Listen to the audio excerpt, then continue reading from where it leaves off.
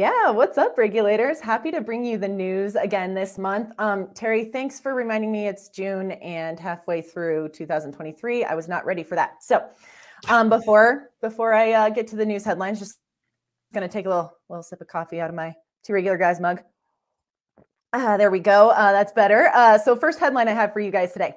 More than 500,000 recycled bottles make up world's largest t-shirt. We have covered various Guinness World Records at Apparelist in the past. There's a guy who broke the record for most t-shirts worn during a half marathon, which is, running a half marathon is a feat in and of itself. Now try and put on 90 something t-shirts and do it. So the really cool thing about these Guinness World Records in regards to apparel is usually people do them to support a good cause or promote like something really cool. So for this one, 3 Romanian organizations worked together to create the t-shirt. It measures approximately 357 by 241 feet. If you go to the Apparelist, click on the link, you can see a picture of the shirt. It is absolutely mind-blowing. But as if the size isn't impressive enough, it's made from over 500,000 recycled plastic water bottles. So of course they did this in an effort to really encourage people to recycle, at least, shine a spotlight on the sustainability part of this. Really kind of a cool thing. It took over 3 weeks to collect all the water bottles to make this shirt, and it took about a month for seamstresses to construct the t-shirt. So pretty amazing how all of this came together. Again, click on the link if you want to get all the details about the actual, measurement day where everything was made official. Really neat story there. Second headline I have for all of you regulators: Champion named new apparel partner for Shop for a Cause initiative.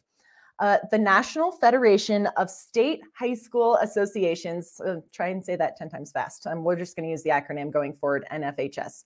So NFHS is a group that advocates for high school athletics as well as fine and performing arts programs. They announced a multi-year agreement with Champion Athletic Wear as the official American Cancer Society for the NFHS fundraising. That's really convoluted. So let me kind of break that down, what it means. So basically, as the partner, Champion currently has an online storefront that serves high school teams, fans, local communities, with all of the proceeds benefiting the American Cancer Society. And again, this is in tandem with NFHS fundraising.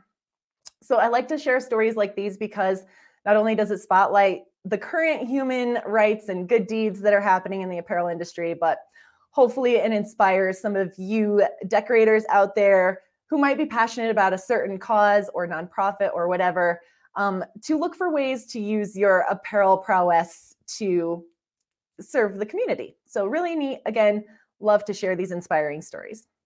I have one more headline for all of you today, and it's a little self-serving, but I think you all should know. Printing United Expo registration for 2023 event is currently open.